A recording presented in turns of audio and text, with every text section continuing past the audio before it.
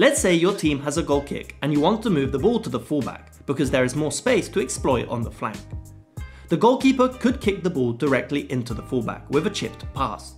However, this move takes time and is rather predictable, given the goalkeeper's run-up, body shape, and arch of the ball giving the other team time to set up, closing off back passes and forward options.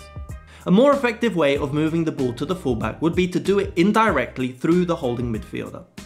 This is because once the first pass is made into the centre, the opposition will usually tighten their shape to avoid any more passes getting through, meaning the fullback has more time and space on the flank to receive the ball.